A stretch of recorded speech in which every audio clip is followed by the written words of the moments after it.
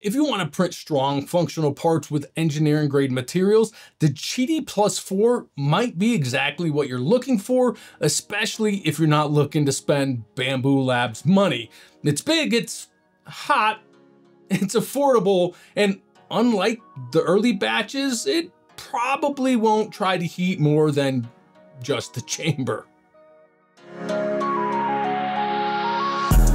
Hey guys, CJ with Elevated Systems, and for the past year or so, the Qidi Tech Q1 Pro has been my daily driver when it comes to FDM printing. That's because the majority of what I print isn't toys or cosplay props, it's parts that actually do something. They need to be strong, dimensionally accurate, and sometimes resistant to heat or impact.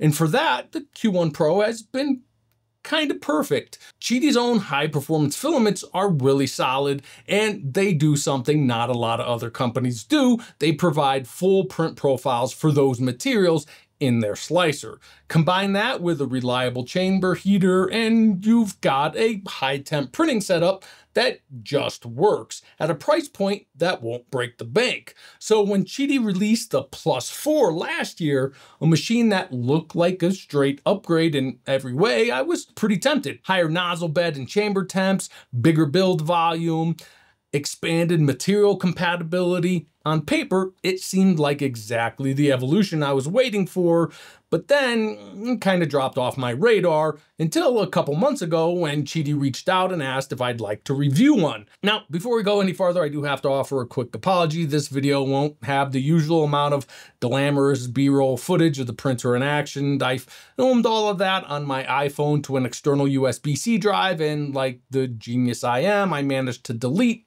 all that footage from the drive, so unfortunately you'll be stuck looking at my ugly mug more than normal in this one. Anyway, moving on. I prefer reviewing things after they've been out in the wild for a bit, after the bugs have been squashed and the firmware updates have ironed out the early kinks. So with a little digging to see if there were any launch problems, turns out there was a huge one.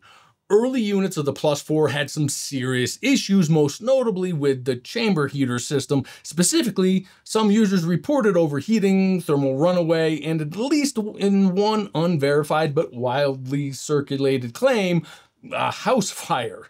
From what I could gather, the root of the problem was a failed solid-state relay on the board that could allow uncontrolled current to keep heating the chamber long after it should have shut off.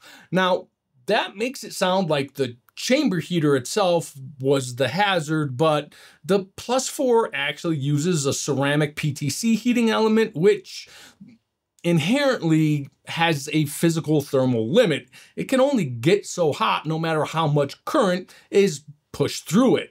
So the more likely scenario, and what video evidence suggests, is that the solid state relay itself overheated, and when you combine that with the plastic body of the printer and poor ventilation if the printer is pushed up against a wall, and you've got a recipe for combustion. Qidi has since said the issue has been resolved. New mainboard, updated firmware, improved thermal management, the works, and they assured me that any units shipped now, including this one, are completely safe. So this review isn't just about how the Plus 4 performs with demanding materials, it's also about whether it's safe to run in your home.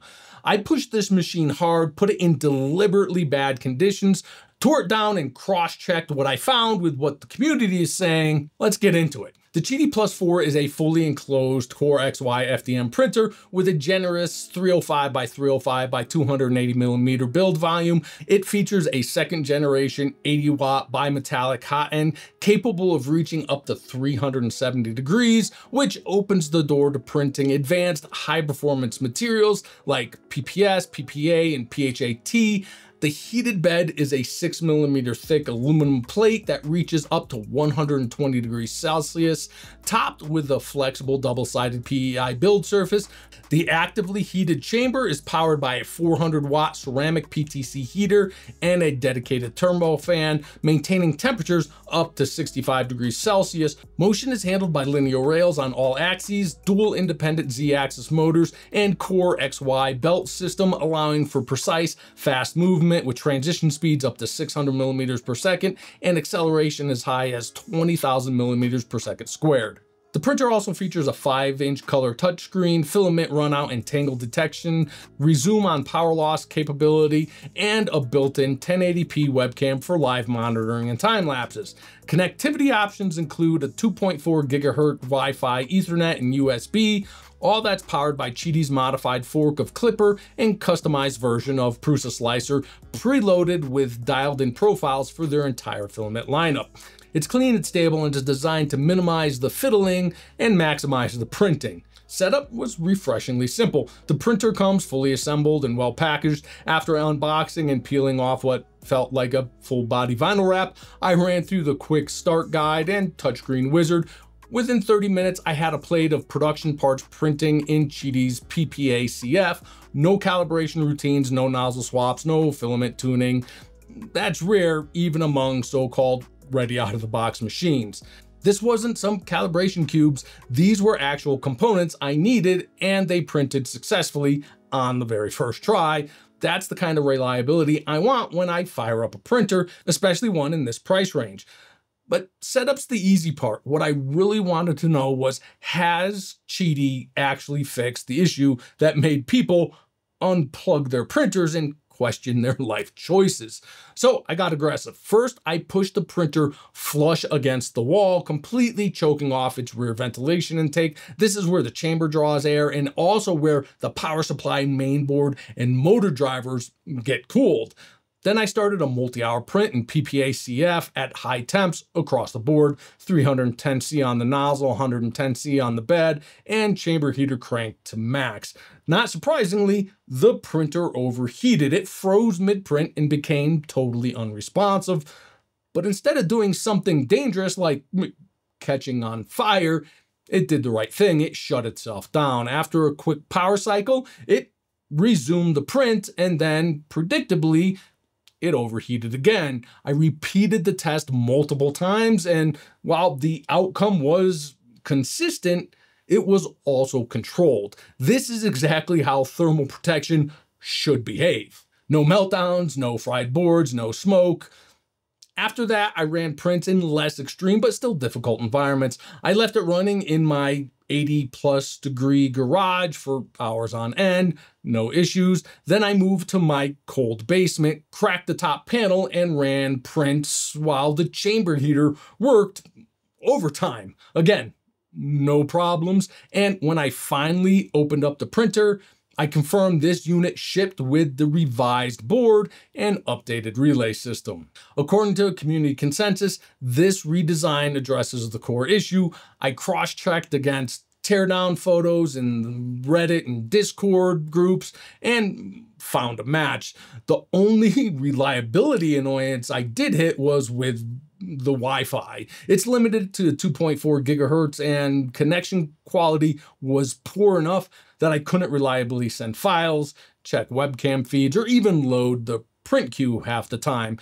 It does have an Ethernet port, but in my garage or basement, that's not super convenient. So I ended up just using a USB stick like it's 2011.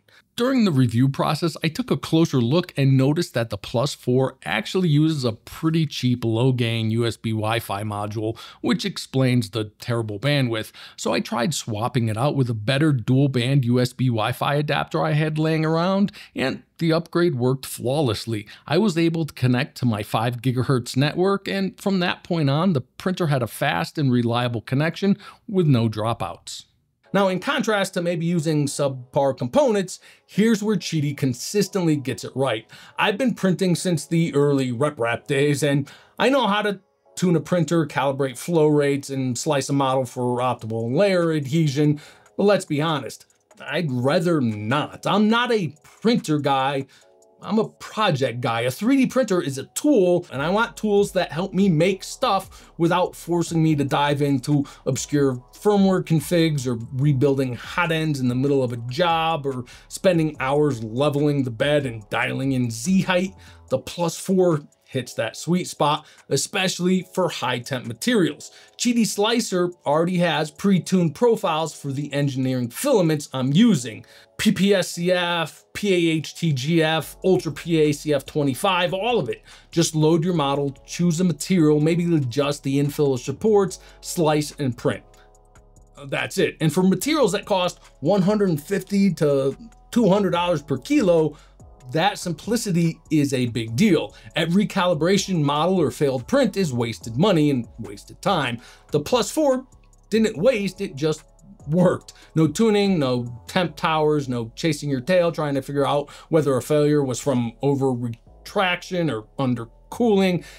I didn't print a single calibration model. Every job was a production print and everyone came out usable on the first try. To really test the machine, I used a mix of Qidi and third-party materials and printed mostly functional components, things I actually need for real-world projects and repairs. First up were a couple of automotive parts for my son's car, a cooling manifold and a sensor housing, both printed in Qidi's PPA-CF. These parts are going under the hood near the engine block where they'll be exposed to 200+ degree coolant and constant thermal cycling. So obviously printing them in PLA or even ABS wasn't gonna cut it. The +4's 370C nozzle and actively heated chamber made it possible. I also printed a pair of headlight brackets using Qidi's PAHT-GF, that's their glass-filled nylon, which offers great durability.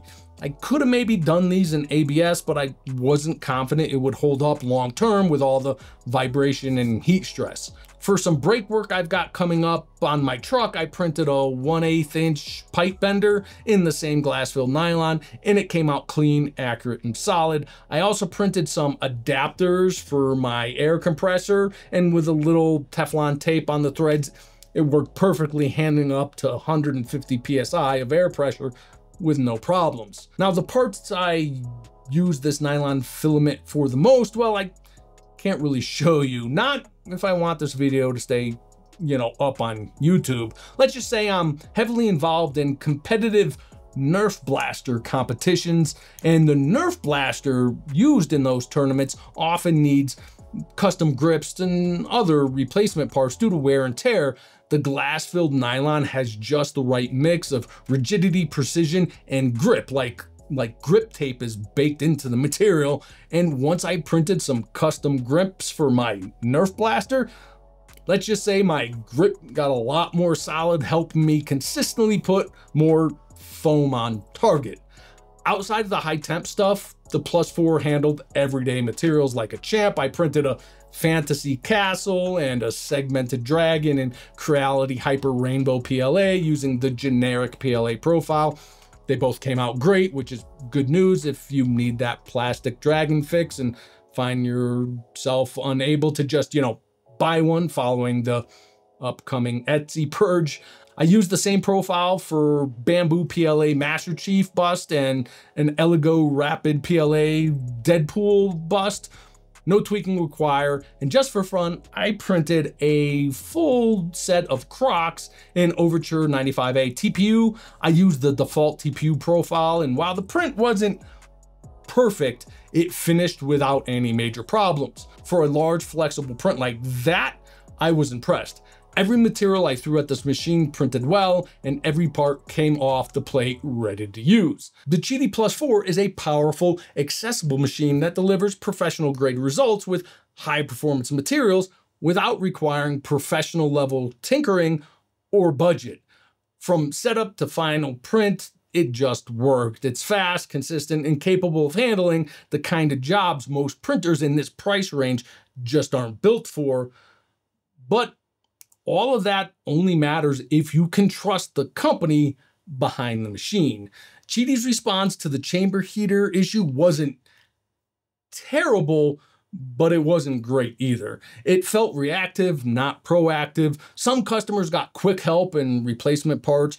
Others ran into dead ends and poor communication. Sending replacement boards that have a different wiring scheme to customers for a DIY replacement was also not great and opens the door to more problems.